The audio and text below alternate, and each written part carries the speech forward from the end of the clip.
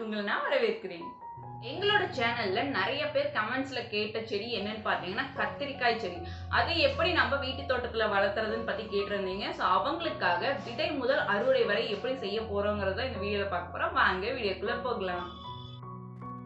இதுதாங்க கத்திரிக்காயோட விதை. இதை நம்ம மண்ணில் நேரடியாக தூவி விட்டுறலாம். பொதுவாக கத்திரிக்காய், தக்காளி, மிளகாய் இதெல்லாம் பார்த்திங்கன்னா நம்ம நாத்தா எடுத்து தான் நடவு செய்யணும். அதனால தான் நம்ம ஒரே பகுதியில் விதைகளை போட்டிருக்கோம். நாங்கள் பார்த்திங்கன்னா மோஸ்ட்லி விதைகளே வாங்க மாட்டோம் கத்திரிக்காயை பொறுத்த வரைக்கும். ஏன்னா எங்கள் தோட்டத்து பக்கத்துலேயே பார்த்திங்கன்னா ஆட்டு மந்தை இருக்குது. அங்கே ஆடுகளுக்கு நல்லா முத்தின கத்திரிக்காயாக வாங்கி போடுவாங்க. ஸோ அந்தலேருந்து கிடைக்கக்கூடிய விதைகள் காற்றுலையும் மழையிலையும் எங்கள் தோட்டத்தில் தானாகவே விழுந்துடும். ஸோ அங்கங்கே கத்திரிக்காய் செடியாக நிறைய முளைச்சிருக்கும். அந்த கத்திரிக்காயும் பார்த்திங்கன்னா ரொம்ப டேஸ்ட்டாகவும் இருக்கும். அதே மாதிரி நல்லா பெருசு பெருசாக நல்லா டார்க் கலர்ஸ்லேயும் கிடைக்கும். அப்படி தானாக முளைச்ச செடிகளில் செலக்டிவாக 2-3 செடியை மட்டும் செலக்ட் பண்ணி அந்த நாற்றுகளை மட்டும் மாற்றி நடவு செஞ்சதான் இந்த செடிகள். பாருங்கள் எவ்வளோ நல்ல காய் காய்ச்சிருக்குன்னு. செடியுமே நல்லா ஆரோக்கியமாக இருக்குது.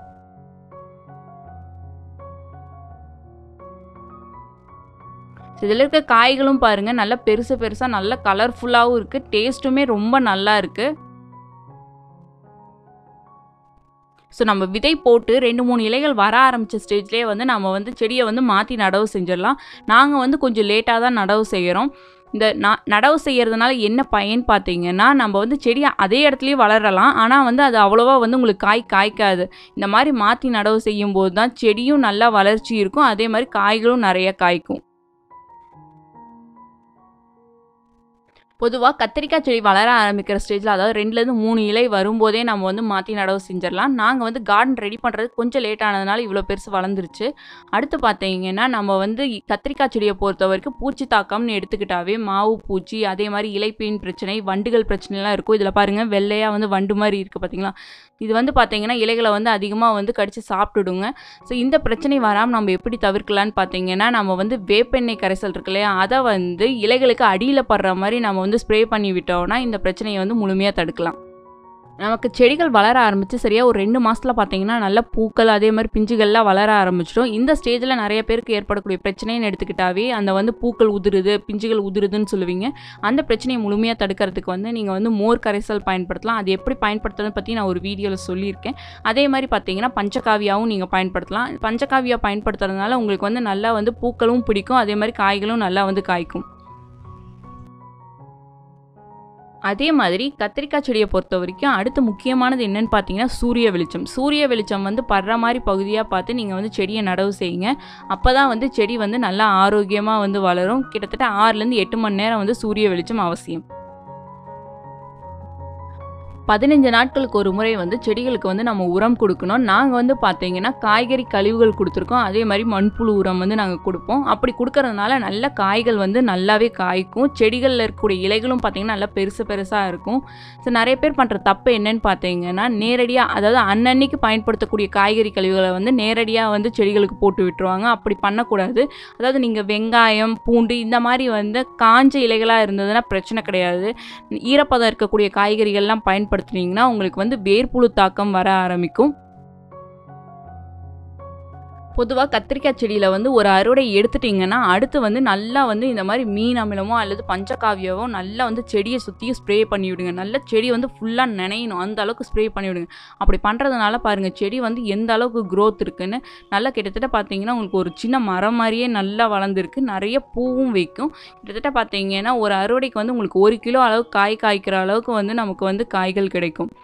அதே மாதிரி நம்ம ஒரு 2 அறுவடை 3 அறுவடை முடிச்சிட்டோம்னா அடுத்து அந்த செடியிலேயே இருக்கக்கூடிய நல்ல காயாக பார்த்து விதைக்கு நம்ம விட்டுறலாம். நல்லா பாருங்கள் இந்த அளவுக்கு காய் நல்லா பெருசாக இருக்குது.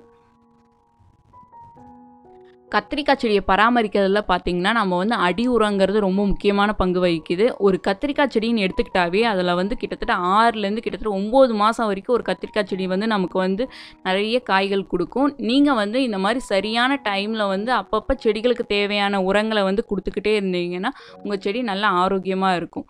இப்போ பாருங்கள் நம்ம இந்த செடியை சுற்றியும் வேர் அடிப்படாமல் நல்லா கிளறி விட்டுட்டு சுற்றியும் மண்புழு உரம் பயன்படுத்துகிறோம்.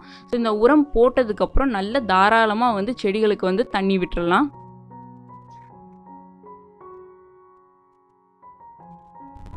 ஸோ இந்த மாதிரி அடி உரமெல்லாம் கொடுக்கறதுனால தான் நம்ம செடி வந்து ரொம்ப காலத்துக்கு வந்து நமக்கு வந்து பலன் தரும். ஸோ இந்த அறுவடை அதாவது நம்ம இந்த மாதிரி அடி உரம் கொடுத்ததுக்கப்புறம் நம்ம செடியை பாருங்கள். ஸோ எவ்வளோ காய் வச்சுருக்கு, எவ்வளோ அதே மாதிரி பிஞ்சுகள் வச்சுருக்கு, பூக்களும் வச்சுருக்குன்னு. கிட்டத்தட்ட இந்த ஒரு செடியிலே நமக்கு 20 காய்களுக்கு மேலே வந்திருக்கு. அதே மாதிரி நிறைய குட்டி குட்டி பிஞ்சுகளும் வந்திருக்கு.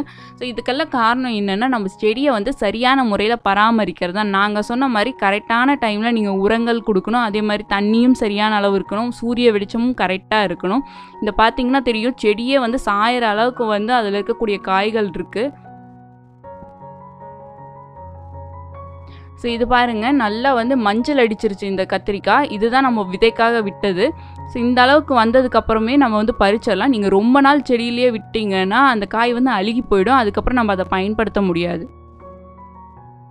ஸோ இந்த மாதிரி நல்லா மஞ்சள் அடித்த உடனே நம்ம எடுத்துகிட்டு இதை கட் பண்ணி விட்டு இதில் இருக்கக்கூடிய விதைகள் நல்ல ஒரு நிழலான பகுதியில் உலர்த்தி விட்டுட்டு நம்ம தனியாக சேகரித்து வச்சுக்கலாம். நீங்கள் இந்த மாதிரி கத்திரிக்காய் விதைகள் வாங்கி செடி போட்டு தான் இதெல்லாம் பண்ணணும்னு கிடையாது. நீங்கள் மார்க்கெட் போனீங்கன்னாவே உங்களுக்கு வந்து முத்தனை கத்திரிக்காயெல்லாம் இருக்கும் இல்லையா, அதை மட்டும் தேர்வு செஞ்சு அதையும் வந்து இதே மெத்தடில் தான் நீங்கள் வந்து நல்ல காய வச்சு கட் பண்ணி அதோடைய விதைகளை எடுத்து வச்சு நீங்கள் செடிகளாக போட்டாலும் நல்லா வளரும். கத்திரிக்காய் செடிகள்னு எடுத்துக்கிட்டாவே கிட்டத்தட்ட 20 வகைக்கு மேலேயே இருக்குது. அதில் ஒரு வகை தான் பார்த்தீங்கன்னா இந்த பச்சை கத்திரிக்காய். இதோடைய சுவையும் பார்த்தீங்கன்னா ரொம்பவே நல்லா இருந்தது. விதைக்காக சிலதெல்லாம் நான் வந்து இந்த மாதிரி மஞ்சள் அடிக்கட்டும்னு விட்டுட்டேன்.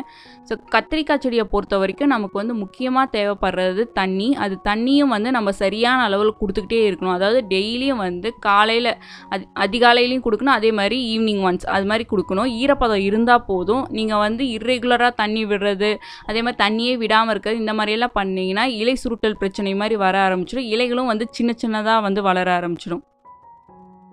ஸோ இந்த செடியை பாருங்கள், இலைகள்லாம் ரொம்ப சின்ன சின்னதாக இருக்குது. இந்த மாதிரி வந்துட்டாவே நம்ம செடிகளில் வந்து பூக்கிறதாகட்டும், காய் காய்க்கிறதாகட்டும் இதெல்லாம் வந்து வராது. இதுக்காக நம்ம என்ன பண்ணணும்னா செடியை சுற்றியும் வந்து ப்ரூன் பண்ணி விடணும். அதாவது இந்த மாதிரி கட் பண்ணி விடணும். செடியை சுற்றியும் அந்த சின்ன சின்ன இலைகள் இருக்க பகுதி எல்லாத்தையுமே நம்ம வந்து கட் பண்ணி விடணும். அப்படி பண்ணி விடுறதுனால நம்ம செடிக்கு வந்து தேவையான சூரிய வெளிச்சமும் கிடைக்கும். அதே மாதிரி தண்ணியும் சரியான அளவு கொடுக்கலினாலும் இந்த மாதிரி பிரச்சனைகள் வரும். ஸோ தண்ணியும் வந்து டெய்லியும் வந்து கரெக்டான அளவு ஈரப்பதம் இருக்கிற மாதிரி கொடுத்துக்கிட்டே இருக்கணும். ஸோ இந்த மாதிரி கட் பண்ணி விட்டோம்னா நம்ம செடிகளில் அடுத்து வரக்கூடிய இலைகள்லாம் பார்த்திங்கன்னா நல்லா பெருசாக வரும். அதே மாதிரி நிறைய பூவும் காயும் வைக்கும்.